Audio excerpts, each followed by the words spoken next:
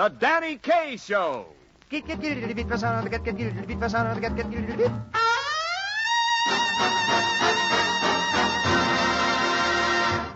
it's the Danny Kaye Show with Eve Arden, Lionel Stander, yours truly, Ken Niles, and the outstanding music of America's top band, Harry James and his music makers.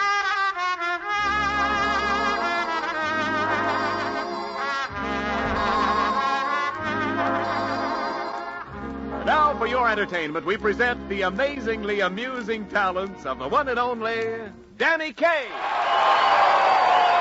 Get around me, everybody.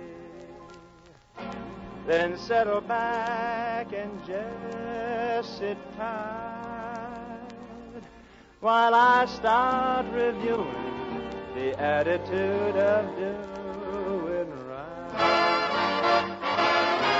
You got to act then, situate the positive, eliminate the negative, latch on to the affirmative, don't mess with Mr. In Between. You got to spread joy up to the maximum, bring gloom down to the minimum, have faith or pandemonium, liable to walk upon the scene. To illustrate my last remark, Jonah in the well, Noah in the ark. What did they do just when everything looked so dark?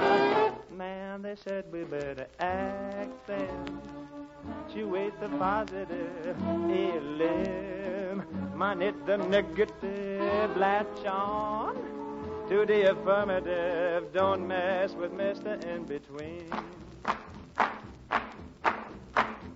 Oh, the good Lord knows that the world would be a mess if it weren't for the syllable Y-E-S. That's the onlyest way that the folks got hep, 'cause you can't go forward with a backward step. Hallelujah, yes, yes, yes. Now hear me, sister, while I take you through the ages and we look at what was cooking on the history's pages. You'll find that an affirmative right on the button would bring about something where there used to be a nothing. Hallelujah, yes, yes, yes. What did Eve say to Adam? Yes, yes. Lord Godiva to his madam, yes, yes. And Gallagher to Sheehan, yes, yes. And Boston to the bin, yes, yes. Jack Benny to Hello Buck, yes, yes. Mr. Sister, Mr. Roebuck, yes, yes. Anthony to Cleopatra, yes, yes. Bobby Sox to Sinatra. Accentuate, accelerate, accumulate, accommodate, articulate, assimilate, and celebrate the positive, eliminate, discriminate, eradicate, repudiate, obliterate, and castigate, and fumigate the negative. Boy, latch on, catch on, snatch on the affirmative. Don't mess with Mr. In Between. No, no, don't mess with Mr. In Between.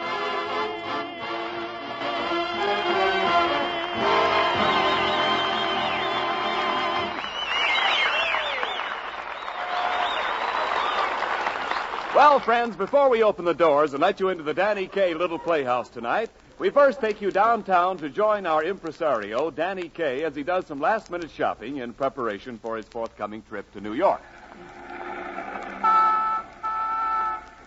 Come on, Evie. The clothing store is right down this block. Danny, what kind of a suit are you going to get? Something made out of one of those new synthetic materials? Oh, no, not for me. A friend of mine bought a suit made out of wood fiber. Now every time he strikes a match on his pants, a termite sticks his head out and yells, "No smoking in the lower balcony." We better hurry, Danny. We're due back at the Playhouse pretty soon. I know. It won't take me long, Evie. All I have to do is buy 2 suits. 2 suits? Yeah, a gray one and a blue one. You see, that'll give me enough outfits for a whole week in New York. How do you figure that out? Well, as soon as I turn the page here, I'll tell you in a minute.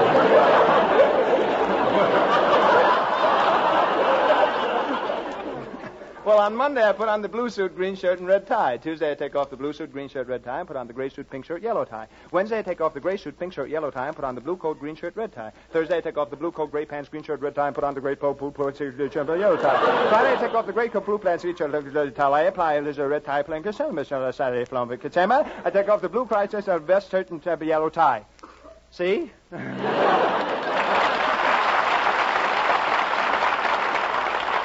Yeah, I see. You may not be the best-dressed man in town, but you'll be the busiest. Well, here's the clothing store, Ivy. Thanks for walking me down. I'll see you at the theater. Oh, no, you don't. I'm going in with you this time. Last time you went out to buy an outfit, you came back with a suit of armor. Well, the man said it would wear like iron. That's what the man said. The man said it. I heard him. That's what he said. I heard him with my own ears. He was standing right over there, and he said, that's what the man said. He said, the suit will wear like iron. I know he said it because of the... Shut up! That's what the man said. Oh, let's go in and get this shopping spree over with. Good day, madam. What can we do for you? Would you like to buy a suit for your son? My son?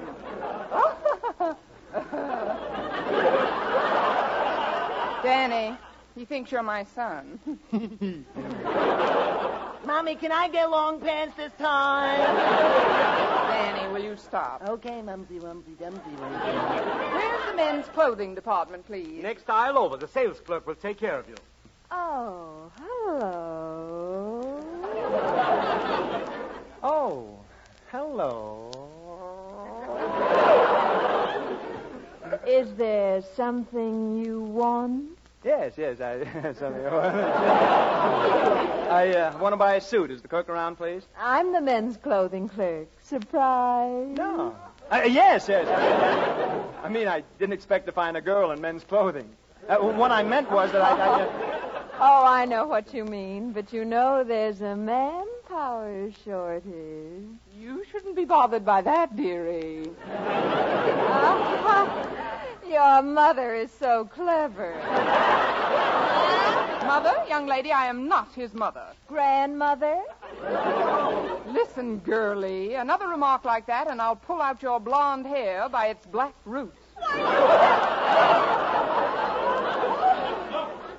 Listen, girls, now stop it, will you please? Really stop. You're acting just like a couple of women. Danny, let's get out of here. But I want to buy a suit. A suit, of course. May I take your measurements? Of course, yes. My measurements? Yes, I'll start with your waistline. Just a minute, young lady. You don't have a tape measure. How are you going to take my measurements if you haven't got a tape measure? Oh, that's no problem. I'll just put my arm around you. There, you see, my left arm is exactly 28 inches long. Why don't you use your right arm? It's 37. Evie, please. Joe was...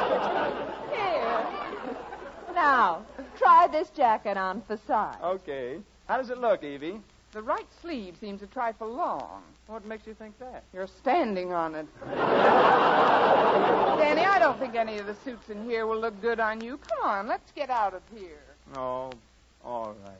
Does your mother always make up your mind for you? I should say not. I do exactly as I please.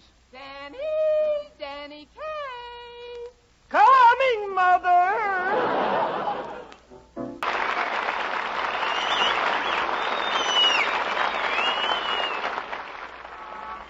Come on, Danny, it's getting late and we've got to get back to the playhouse. I'd say that's right. I almost forgot I have a very important appointment before curtain time. An appointment with whom?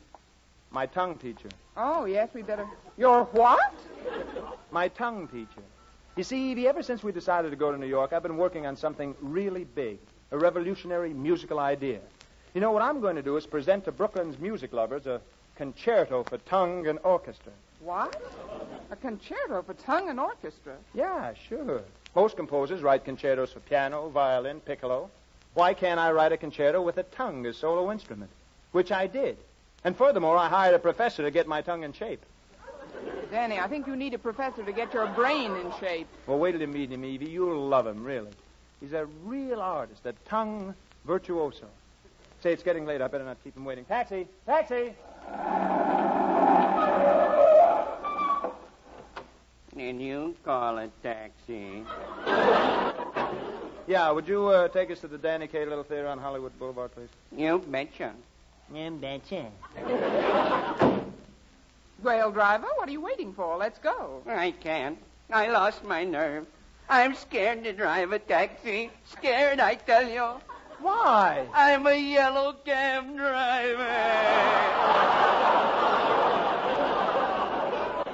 Oh, nonsense. Let's get going.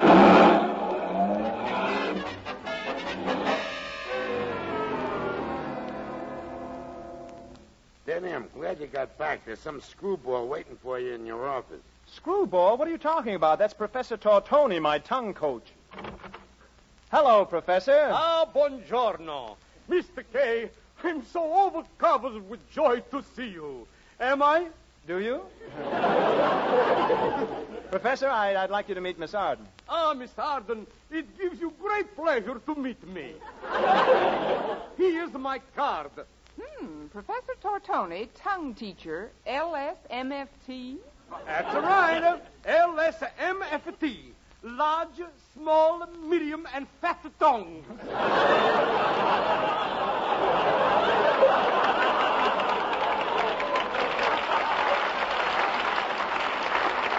Ah, the professor's a great tongue coach. Well, I've seen him take a tongue that could only go diddly-ga-boop, diddly-ga-boop, diddly-ga-boop.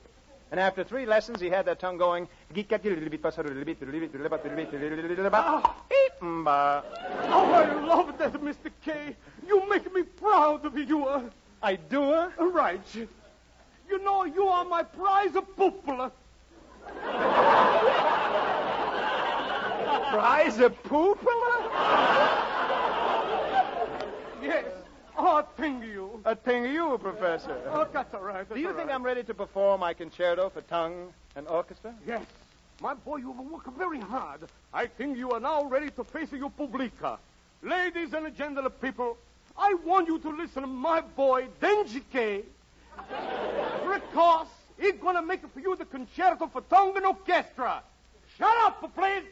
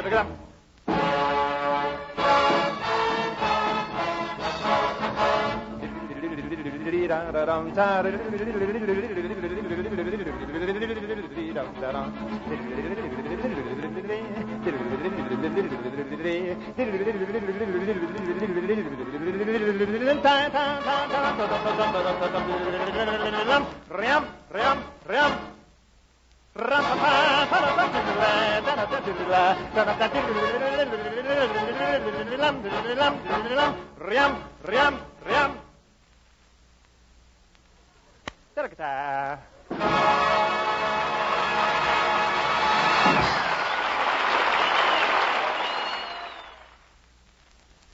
Get moving, fellas, will you? The overture goes on in a couple of minutes. Gee, Danny, I just peeked through the curtain. The house is packed. Oh, that's fine, Arnold, just fine. Yeah, I think we've taken in enough to pay for our trip to New York. You excited about going to New York, Lionel? Yeah, I'm sure looking forward to it. I love the rustle and bustle of a big metropolitan cosmopolis. The teeming millions streaming into the subways where a millionaire typhoon rubs shoulders with a hoi polloi. E pluribus Fifth Avenue omnibus.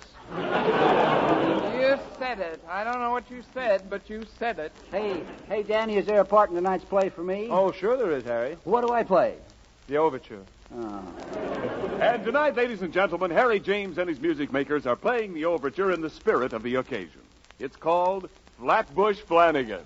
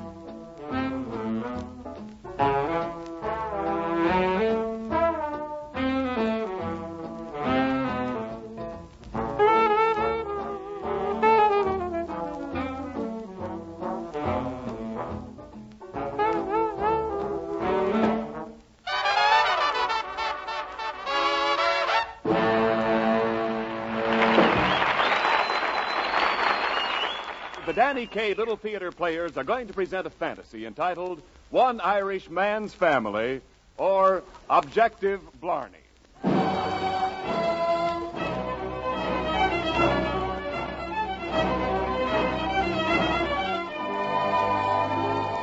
As the curtain rises, the pride of the New York police force, Daniel O'Kay, is wearily entering his apartment.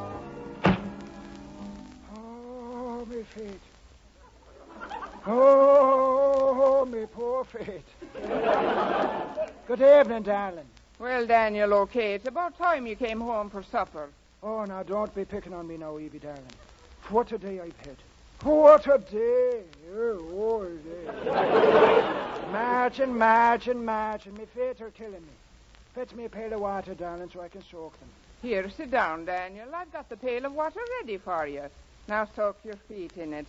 Oh, thank you, darling. They feel fine. Oh. Ah, me feet feel wonderful now. They'd feel even better if you took your shoes off. I'm going out for a bit of fresh air. Well, I don't know. Oh, I don't care what my wife says. I wish that someday he'd appear before me. What was that? What was that? Oh, who's in here in the room with me now? Who's here? Speak up now, speak up. Who is it now? It's me.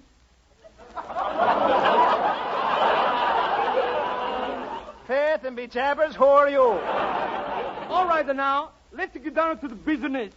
Bigger. Bigger? I'll show. You good Irishman, so you know what I'm going to do for you? I'm going to grant you any wish. What do you want? Tell me, what do you wish? Any wish. Now, let me see. I wish I could be something else but a policeman. Something that has no worries and no foot troubles. Like a dog, for instance.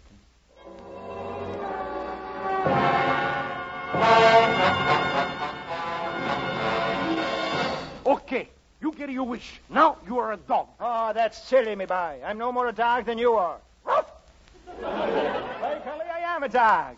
What do you know? That's right. You're an Irish setter, and your name is Danny. Now run out in the street and have a good time with your puppy playmates. Oh, I guess I'm the happiest Irish setter in the whole world.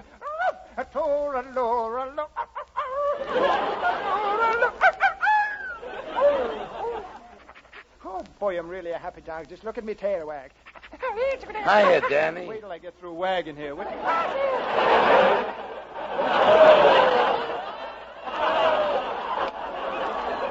Hiya, Danny. Arr, arr. Well, if it isn't me old friend Lionel the Mutt. What do we do for fun today, Danny? Hey, let's go over to 3rd Avenue and knock over some garbage pails. No, me boy, I've got a better idea. Let's go down to the Rivoli Moving Picture Theater. They've got a movie there that every dog should see. Yeah, what's the name of it? A Tree Grows in Brooklyn. Say, by the way, who was that waddling down the street? I don't know. Looks like a new dog in the block. Faith, and I should have a talk with him. Tell me, stranger, who are you? I am James, a Cocker Spaniel. Butt the wall. Oh, the back of me tar to you. On your way. Back of me tar. Now, what in the devil are you howling about, Lionel? Look, Danny, over there in that doghouse. A girl dog. My, and there she is. She's a beautiful brat of a dog, and there she is, my boy. I think I'll mosey over and strike up an acquaintance.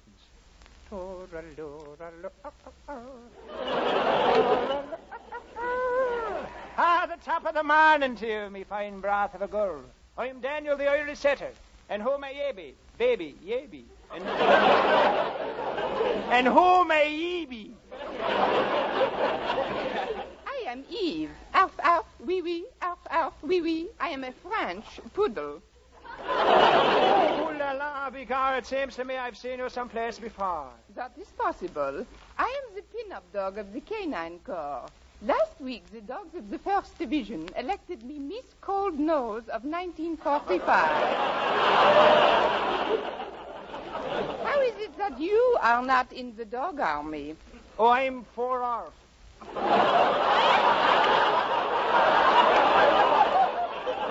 let's not stand here talking about me. Let's be talking about you. Ooh la la, me? Yeah, you, and sure and faith, and you're the most elegant poodle I've ever set me watery eyes upon. You're a darling. That you're a darling. Will you accept me proposal and go down to the city hall and get a dog license, and we'll join paws together and bless a dog removal? Oh, I am so sorry, Toot. You are very cute, but I cannot marry with you. Cannot marry with me? No. Why not? Because I am engaged to a tall, sleek, romantic greyhound. Oh, lucky dog. I wish I could be a greyhound. Okay, you get your wish. Now you're a greyhound.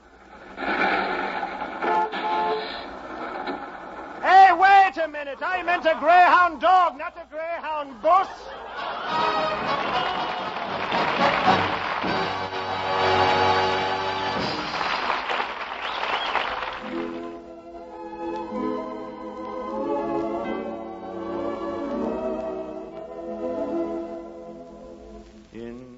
On the sea by the castle Dunedin, the fairest of all was the maiden Eileen. The bloom on her cheek was as fresh as the dew, and her heart to a young fisher laddie was true. At morn he would sail with the sun and the tide, at eve would return to his promised young bride.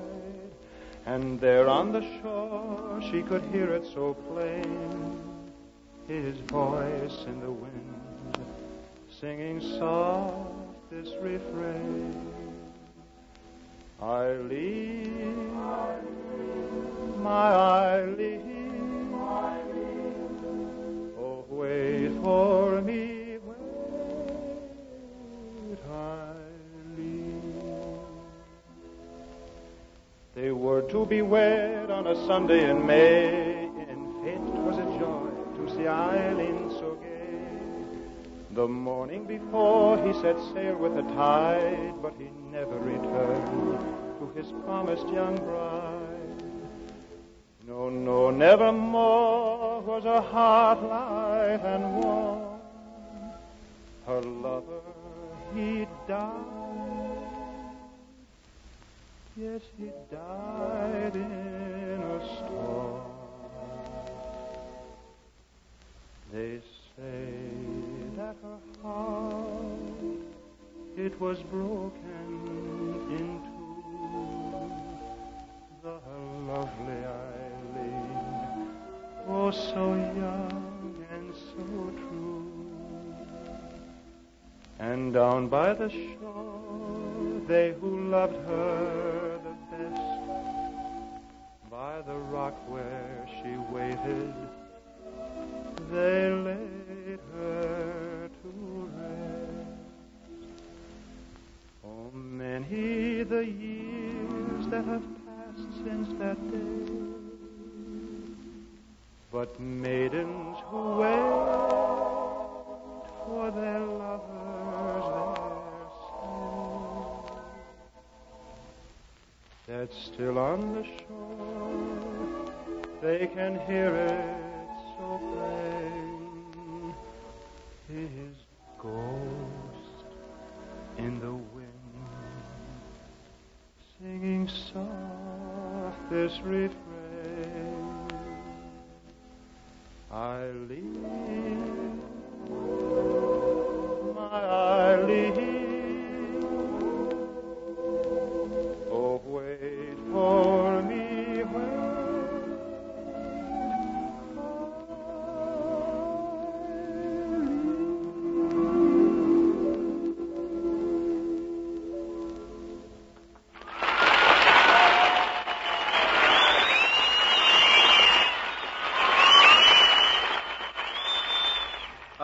hello, fellas.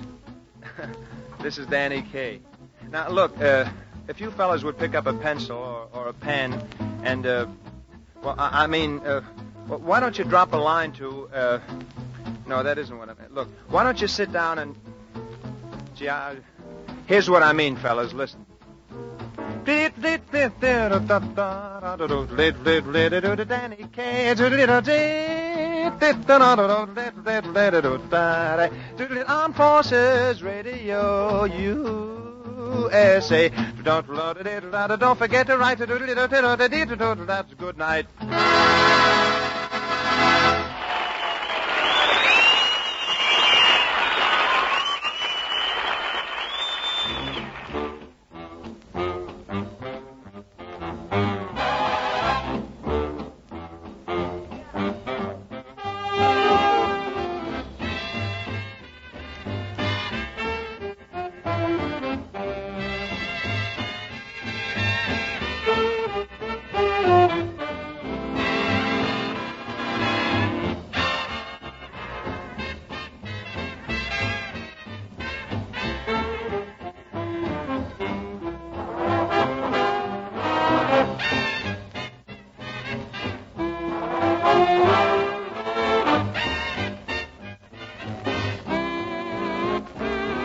Don't forget to be with us for the next Danny Kaye Show. Ken Niles speaking. This is the Armed Forces Radio Service.